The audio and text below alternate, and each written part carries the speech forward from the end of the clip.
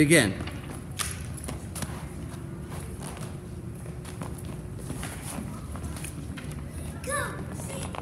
Okay, they have to be connected, so when you guys get there, fix it. First person to the end of the mat wins.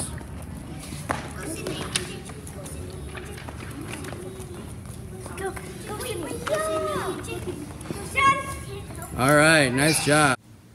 Hello, PE friends. This is a game that I came up with yesterday using domino flashcards, and basically I call it Domino Dash, and the students tested it out today, just a group I had for a little extra time.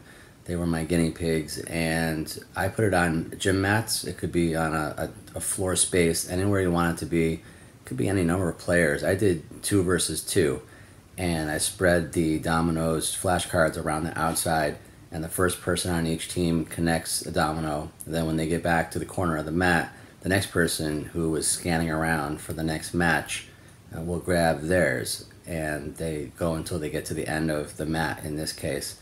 So it worked out really well. It can be modified easily in so many ways. They really enjoy it. It goes all the way down to K and 1 Common Core math sequencing patterns. So probably all the way up to even grade 6, depending on, I'm doing 4 players, so 2 versus 2. My classes are about 22 to 24. So it comes out to about 6 sets of dominoes you would need, flashcards. I just printed them out, laminated, and it worked out really well.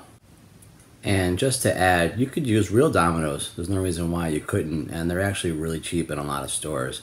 So I just wanted something a little bit larger for the kids, but there's no reason why you couldn't use real dominoes.